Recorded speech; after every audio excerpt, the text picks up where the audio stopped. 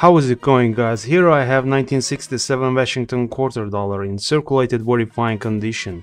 We do not witness large contact marks here, but light to medium circulation wear is evident on the bust of Washington, mainly on the hair part and on ponytail, but letterings and the date are crisply struck and do not show rub on higher points.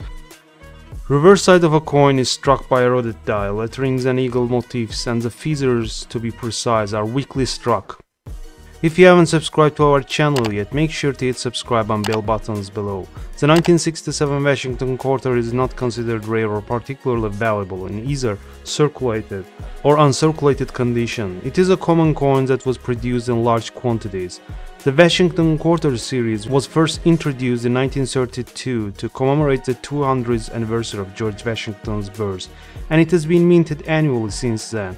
In circulated conditions, the 1967 Washington quarter is typically valued at its face value, which is 25 cents. However, if the coin is in uncirculated condition, meaning it has never been used and remains in excellent condition, it may have a slightly higher value to collectors due to its overall scarcity in uncirculated form. According to PCGS, the US Mint struck over 1.5 billion 1967 Washington quarters for circulation, making them very common in most grades. Examples up to about MS66 are very easy to find, and examples in MS67 are much scarcer.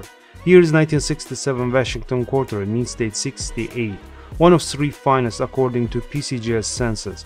Obviously, this piece is nearly half of a grade point finer than the example in the current highest rated registry set. The strike is bold despite die wear that produces metal flow lines in the fields and on areas of the obverse portrait. Both sides display champagne interiors surrounded by lovely lavender and ice blue border toning. No major abrasions are observed. It ended up selling for $8,812.50 at Heritage Auctions. Please make sure to hit like and subscribe buttons before you continue your YouTube journey. Take care.